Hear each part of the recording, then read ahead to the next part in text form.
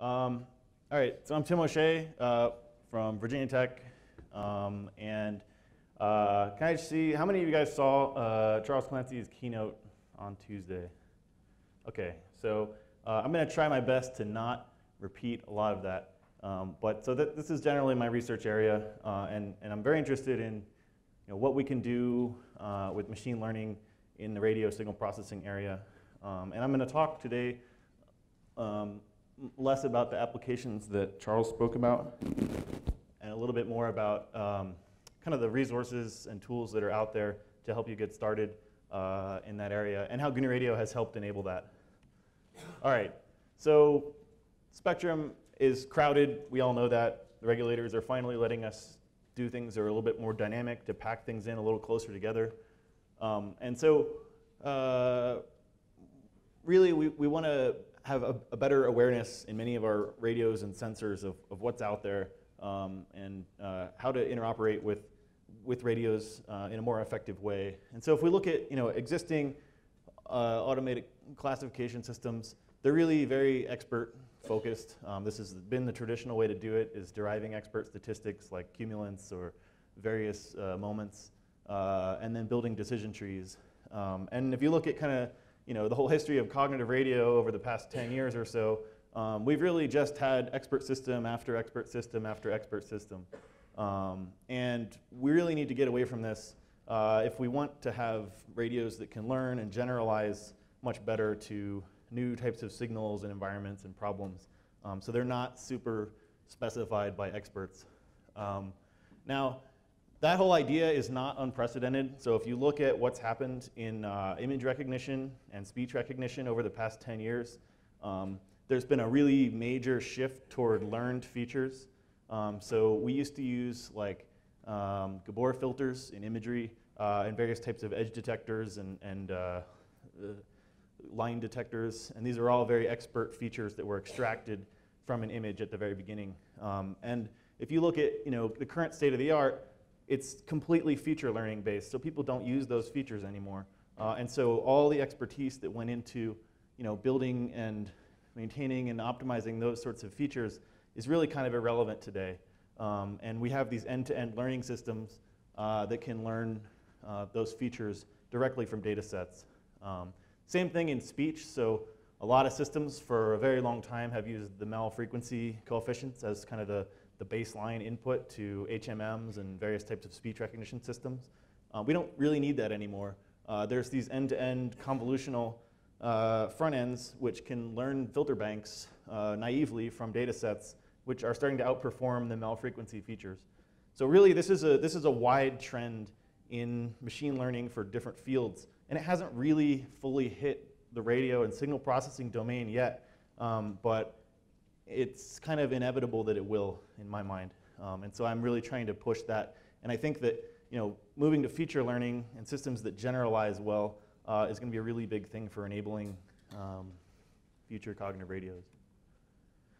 All right, so just wanted to go over kind of a very brief list of what is really new in neural nets over the past 10 years that's given us all these advances. And there's a lot of different things that have gone into it.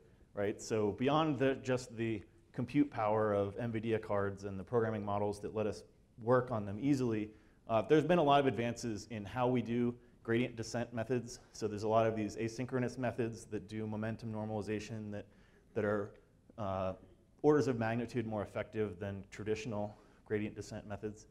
Regularization has been a big thing. So dropout regularization has really, really helped us train much more general and less overfit models than we previously could. So one of the really cool things about dropout is you're kind of training 2 to the n models in parallel and combining them in one network without having to do a kind of traditional ensemble method. All right, so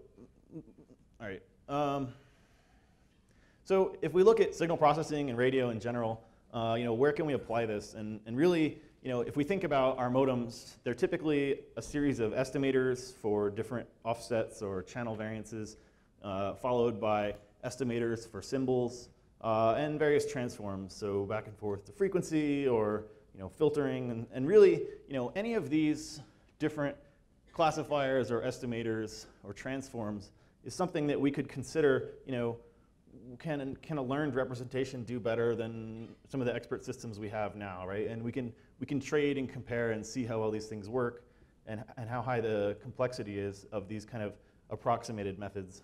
So I think that there's kind of a wide open field of kind of re-looking at everything we've done in signal processing in the context of, well, what if we learn to do it or learn to approximate it instead? How does that performance compare? Data sets are really key to this whole field. And if you look at imagery and speech, again, there's some really, really great data sets out there. So Kaggle.com obviously has tons of these competitions, and the center of any one competition is the data set, essentially. And figuring out whatever task you're trying to do with that data set, but it all centers around the data set. And in imagery, we have MNIST and ILVC and the Google Street View Challenge, and speech, we have Timit, AN4, LDC. There's dozens of different really well maintained and labeled and curated data sets in these domains. And that's something we don't really have in the radio domain yet. People kind of tend to craft their own sorts of data sets, but we don't have these kind of general data sets that people work on and treat as their kind of base of starting to work on an application and quantitatively measuring how well can I accomplish whatever application I'm trying to do with this data set. So this is really what I'm trying to do here, is start to build some data sets kind of for basic tasks in the comms domain and put them out there as kind of benchmarks so that people can compare approaches and be quantitative about how well different techniques perform. All right, so GNU Radio obviously is extremely helpful when we start doing that. And so the data set that I've been using is it's a synthetic data set built entirely with GNU Radio. This has kind of been the basis for a lot of the work that we've worked on. And so modulation recognition is, it's kind of a simple task, but it's one that we've done forever in comms, and so it's kind of a good benchmark task because people understand it quickly, and there's a lot of existing approaches that we can compare to. If we look at kind of data set generation, what we're doing here is basically, we start with some source alphabet, and in this case, we have both discrete and continuous signals that we care about being modulated. For discrete, we're using text data, and this is just the Shakespeare corpus. And for continuous, we're using a podcast episode here. And so this is just kind of the source material across all the modulations so that it's something standard to reference and that's open and easy to access. So we can run that into a whole host of different modulators that just come in GNU Radio and go through all the PSKs and QAMs and FSKs and the AM modulations here, basically to generate our data set. And so obviously we whiten the text bits before we go into this, go through the modulator, do standard pulse shaping, and then interpolate up to n samples per symbol, which I think is on the order of 2 in this data set. All right, so then the channel model is a big deal, right? So we're making a synthetic data set, and we want it to be a stand-in for actually doing modrec over the air. And obviously, there's no substitute ever for a real wireless channel. We are using a simulated channel, but so these are all tools that are in GNU Radio GR channels in the main GNU Radio. I think I added these a couple years ago, and basically what we have here is we have a sample rate offset model, which simulates basically sample clock drift in your receiver. So your sampling points are kind of drifting around because you're not locked to the sample time. You have your CFO model, so your center frequency is drifting around in frequency, so you're not centered on your signal all the time. And you have a selective fading model, so this is doing basically Rayleigh fading and introducing kind of multipath and delay spread into your signal. And then obviously we have our white Gaussian noise that you would always have in a channel. So we're trying to make this a very, a fair test where we actually kind of beat it up and give it all of the real channel effects you would see. And then lastly, we look at how do you slice this up, right? And so there's a lot of ways to do it. At the end of the day, you have a bunch of these long runs of these synthetic data sets, or it's just big time series, right? And so here we're slicing it up into many little example looks at kind of random times at each of those signals. And then going through and normalizing kind of the mean and the variance of each example so that there's no bias left there. Building this giant tensor of examples. So we have n examples by complex 2 values by, in this case, 128 time samples is kind of what we're using as our baseline. And we store this off to a pickle file so that it can be really easily loaded and pulled into machine learning tools that are out there. And so this is really kind of nice because in the kind of data science community, people are used to being able to just kind of pull a data set into the machine learning tools and then not worry about kind of the source domain, right? So you can start playing with this without having to mess with GNU Radio or any actual real radio things, right? You can just kind of treat it as a data set. All right, so this is kind of what it looks like. So this is examples in time and frequency. And we have here basically 11 different classes. This is all available if you want to play with it on radioml.com. And the hope is that kind of as this matures, I'll do kind of periodic releases of the data set, nominally along with the kind of Ubuntu release schedule. And the hope is that these will grow in the realism of the channel model, in the number of modulations, and in the complexity of the modulations. So for now, these are all kind of continuously modulated signals. But you could think that you would also want to worry about a lot of things like different bursts or multi-access schemes or wider band issues for sensing.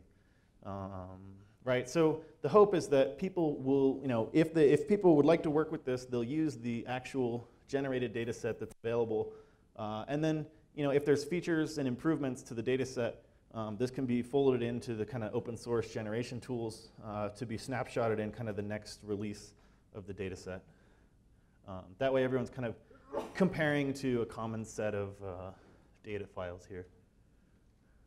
All right, so this was just kind of to give an example of a kind of traditional expert approach here.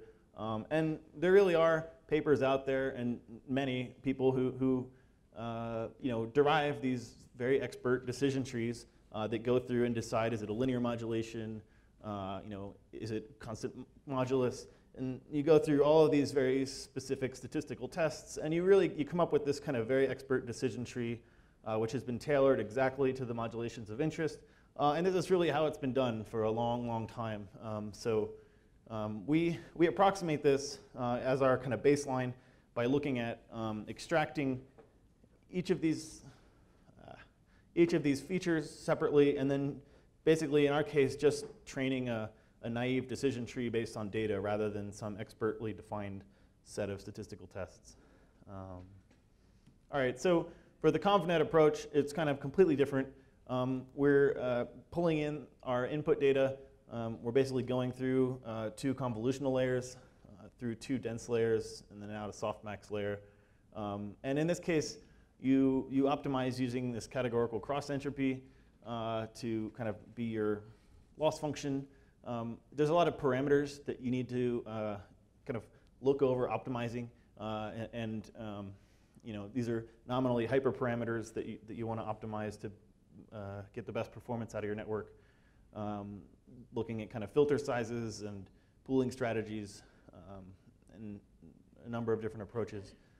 So we train here using Atom and RMS prop, which are just forms of stochastic gradient descent with momentum that are kind of some of the, I guess, state-of-the-art methods for now. And looking at much deeper architectures, we haven't seen a huge advantage to going further for this task. But so a lot of this stuff, so Keras is a really great Python machine learning library. And this is kind of one of the things we've used to build up these tools. And it uses a backend of Theano and TensorFlow. And both of these are, you can think of them as NumPy, where the algorithm gets then compiled down into a CUDA kernel to run on your GPU. So it's kind of like the programming efficiency of NumPy with the execution of nearly well-optimized CUDA code on a GPU. All right, so you saw this before. I'm not going to belabor it, but our performance is a couple dB better than what we can get with kind of the traditional expert features, and significantly lower in complexity and compute cost. So, we've generally been visualizing it, looking at kind of accuracy versus SNR, which is what you have here, and just a traditional confusion matrix, which shows you, which classes are confused with which other ones. All right, so the kind of reference implementation of this classifier now is available. So we put this up also on RadioML. And so this is kind of an example of what Keras gives you. So in Keras, it's very easy to put together these various neural net configs, in this kind of very Pythonic syntax, right? And this is very much, it looks quite a bit like GNU Radio, where you're basically building a directed graph of these different layers, where each layer has a special transform and a set of parameters that get fit during the training function. And so if you look, so there's an IPython notebook that's checked in there, which has this kind of reference classifier that can be run against the data set. All right, so getting all this stuff up is kind of a headache. So building GNU Radio causes people enough trouble sometimes. And on top of that, if you want to build CUDA, Keras, Theano, and TensorFlow, and a handful of out-of-tree modules, that's quite an environment to get set up on your own sometimes, especially if you're kind of new to the field. And so we have a kind of a Docker container up to help people get started. And this is kind of the really quick way to get started, where there's already an environment that's been put together for you. And one of the cool things is, so NVIDIA actually has this NVIDIA Docker version, which allows you to do CUDA GPU offload from within a Docker container. So you can actually get almost full bare metal speed running out of this. Yeah, so this is an easy way to get started. Right, so there's a lot more we want to do. I think that this is a really young area. It's not really just kind of a hype word that's sitting around right now, even though people like to chuckle about deep learning. But this really is kind of a large change in how we do signal processing. And it has really changed image and voice significantly. And it doesn't look like they're going back anytime soon. And I think signal processing is really going the same way. So I feel like we really need to start embracing a lot of machine learning-centric ways of doing signal processing. And so ModRec is really just a simple first task. We'd like to expand the scope of ModRec and also look at other tasks that we can do. Ultimately, you can look at demodulation as an entire machine learning task, right? Right, and so GNU Radio integration is really, really straightforward. Keras is these nice, Pythonic definitions of algorithms that can really be just dropped right into Python blocks. And since you're passing around, C NumPy vectors, all that data never really makes it into Python. It's all kind of hidden behind Swig. So you can very efficiently integrate different types of machine learning algorithms directly into GNU Radio using Python blocks. Yeah, so there's a lot of tools that we're building, and I think that will be built in time in that area, including some of the GR inspector stuff that was done this summer. Right, so just a really quick brief. So, two of the ideas that I'm really excited about now and kind of pursuing heavily are really, attention models have been a big thing in machine learning. If you look at, so Google in the Street View challenge, you have this idea of you have, a 10,000 by 10,000 pixel giant image from their Street View car, and they're trying to read digits, right? And so one of the things that's been very, very powerful is using an attention model with this kind of 2D affine transform to direct the attention in a high resolution image to start pulling out, a digit so that it can be classified. And now this is really exciting because these spatial transformers basically are an end-to-end learned synchronization method. And so I've started playing with these in comms as well. There's this paper, Learning to Synchronize, that's out there. And really the idea is you can start to learn how to synchronize really naively just by training an end-to-end attention and then discriminative system as kind of one. And so I think that's a really exciting idea that's going to help us start to build modems without having to even write synchronizers for them. And then lastly, there's this learning to communicate. And so the whole idea here is that, well, why do we pick QPSK and convolutional codes, or why do we use these constructs that we've kind of thought of and used for a long time? Really all we want to do is transmit some bits and recover those bits on the other side of some wireless channel. And so if we can basically just turn over the encoding and decoding process entirely to an optimized kind of parametric machine learning process, we can start to learn entirely new modulations and codings that just aren't defined in an expert way anymore. And so this is an example of what some of the learned basis functions for a very simple channel autoencoder look like here. And it's interesting because they look almost a little bit like what you might see in like a wavelet packet type of a modulation. And so I think it's interesting to see what emerges from these problems kind of naturally. And the cool thing is we're getting bit error rate versus SNR that's really comparable with existing techniques and modulations. So that's it. I'll open it up for questions. But I'm really excited to keep pursuing this area. I think it's going to grow like crazy. Wonderful. Yeah, question men are running around. We have Raj. I got one. So, got a question about the Docker container. I haven't pulled it down and tried it, but how are you handling the CUDA drivers? Are they baked in, and are you allowed to redistribute them? If so, NVIDIA actually distributes a Ubuntu NVIDIA CUDA base layer Docker. And so that's what we're using as the base. So we start with the Docker that NVIDIA provides that already has all that in it, and then build everything else on top of that as different layers. But it pulls from their servers and everything. So, Nick. Hello. Do you see any, in terms of the learning to communicate types behavior, have you seen anything that starts to mimic anything like error correction, whether in the radio stuff you've done or even examples in imaging and speech? Yes. So I mean, you can definitely start to achieve error correction comparable with existing techniques. And I'm still working on some work in that area that hopefully will be out soon. But it seems like it's quite easy for small block sizes for it to learn codes, both existing ones and new techniques. For much larger block codes, it becomes a more difficult problem to search. Is that true as well in terms of the encoding side? So I could easily understand how a learned method might be able to start decoding and applying error correction, but I would be happily shocked to see that it was actually picking up that behavior on the encoding side.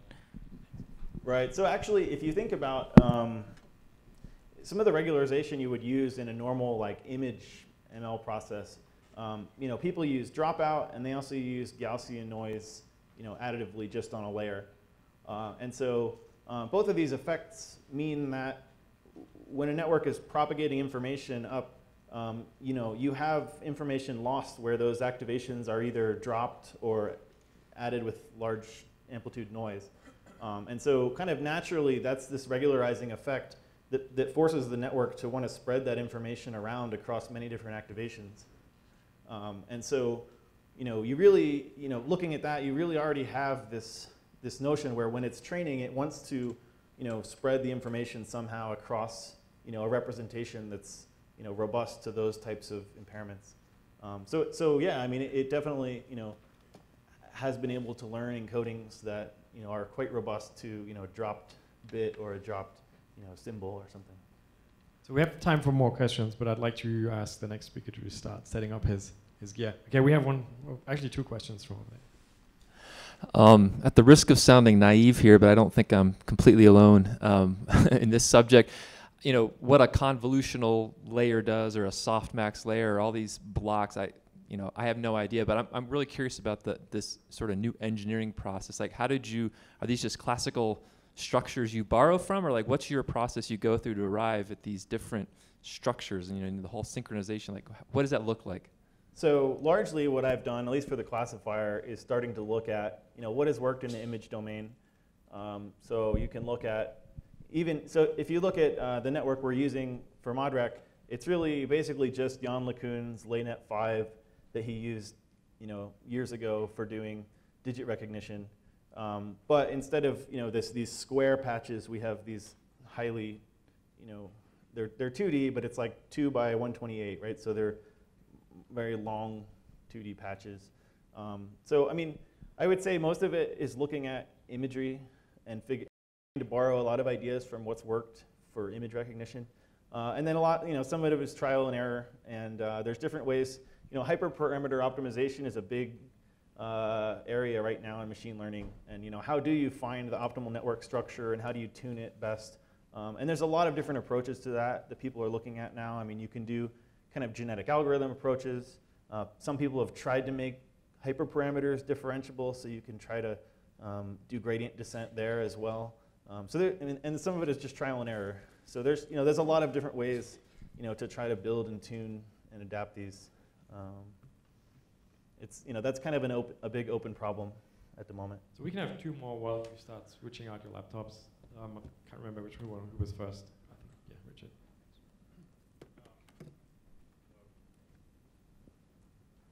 Hello. I was wondering, for neural networks, deep learning in general, does a radio exist, a real-time radio that uses techniques like that? Are we close to it existing, or are we far away for a real-time system? I think that it's not far away at all. So training these can be very complex computationally, but when you actually have these networks trained, it's really just compact, dense matrix math. And so it can run very fast, and there's really no reason, once you have trained one of these sorts of representations or classifiers, that you can't run it in real time very efficiently. And a lot of this stuff backs up to the SGEM matrix libraries, and so that can run very fast on either a general purpose processor or a kind of a GPU to do real-time sorts of things. Okay, final question. Getting back to the CUDA installation, you mentioned a dock, which I'm not familiar with, a Docker. Does that actually manage to get the CUDA driver itself baked into Ubuntu for you, or is that a separate step you have to handle? Yeah, it does. So the only caveat is that, so Docker is like a container that runs, like a lightweight VM kind of that runs on your system. The only caveat is you do need the CUDA driver on your bare metal system, and then you run NVIDIA Docker, to run the container within that. Yeah, that's what I was asking. So you do need to bake the driver itself in manually? Within the container, it's baked in for you, but outside the container, you have to also install it somehow. Okay, we're getting very specific, and I'd like to remind people that Friday is a good time to ask those questions at the hacker event. Okay, round of applause for Tim, please. Thanks.